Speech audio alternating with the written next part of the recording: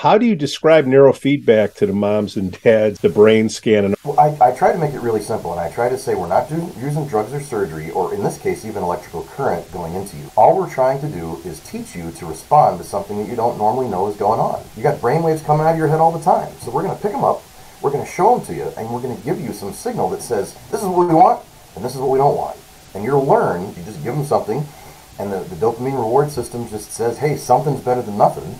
So if there's a sound flashing or a visual image flashing versus nothing, they get that. There's also the negative feedback side sometimes when we show movies and when we show different signals and the movie slows down or turns black or reduces. That kind of feedback also helps. But they don't have to know that right away. We just tell them, look, we're training you to use a machine to tell you when it's happening and when it's not happening. And your body will naturally learn. You don't have to work at it.